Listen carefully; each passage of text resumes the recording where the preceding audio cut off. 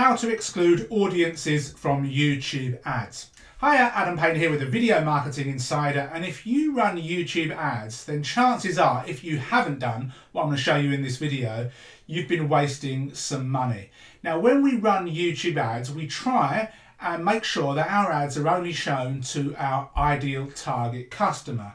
Now, we may decide, for argument's sake, that our ideal target customer is a man in his 30s that's married, that lives in the United States, that, is in the market for a set of golf clubs, for example. And we sell golf equipment, therefore this is our perfect target market. So we run ads to this audience.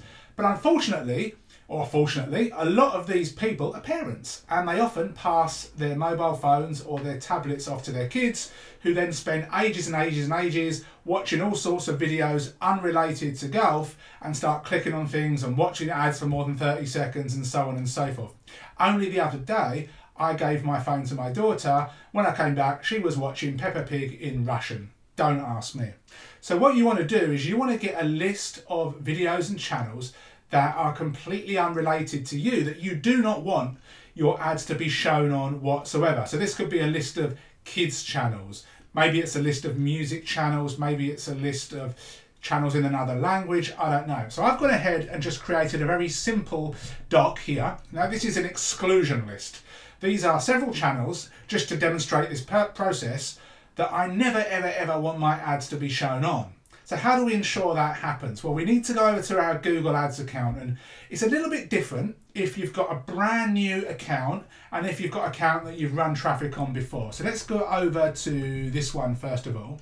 So I've ran traffic to this account. So the first thing you want to do after you've logged in is you want to click on this little three lines, come to video campaigns, and then come down here to placements. Okay, and here you see exclusions.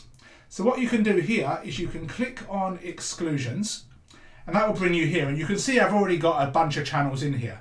Then I'm going to click on this little icon and I'm going to add my placement exclusion. But before I do that, I want to click on this little drop down and make sure that this is done at the account level. On my whole account, I do not want any of my ads appearing on these channels.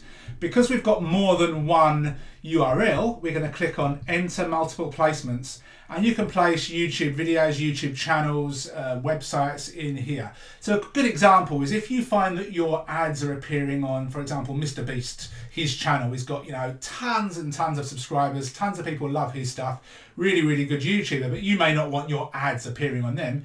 You just put his channel in here and that would be it. So I'm going to paste these in here. Now I'm going to hit here, we've got 12 placements. Now those particular ones, I think I've already added, so you're not going to see a change here, I believe. But what you do is you click on add 12 placements. Oh, they added here, see the number went up, and then we can just hit save. And that is pretty much it. So you want to make sure that you get as many of these channels as possible, and there are free lists out there that you can download from people, and then go ahead and add them. Now, in this one here, this is a brand new account. I'm going to close the other one off screen. So this is a brand new account. I've not done anything whatsoever inside of this account. So what we'll do here instead is we'll click on the tools section, and then we'll come down to a shared library and click on this once, and then we'll click on placement exclusion lists. So it really works in the same way. It's just a little bit of a different way of navigating to it because we don't have anything on this particular account right now. So let's just wait for this to load up. We can see here we haven't created any list, so we'll create a list and we can give it a name. So I'll just call this exclusions. Again, we'll hit multiple placements. We'll plonk those 12 ones in here. We'll click on these add 12. See, they've appeared here, and then we're going to hit, let's just kind of bring that down, and then we're going to hit save.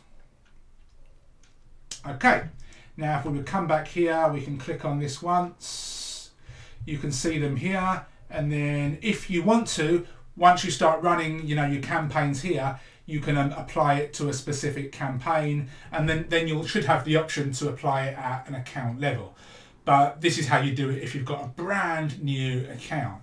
And that's pretty much it. You want to make sure that you do this because otherwise you're going to find that your ads are appearing on all sorts of random kids channels, gaming channels and all of that stuff, and that may be completely unrelated to what it is that you do. So I hope you found this video useful.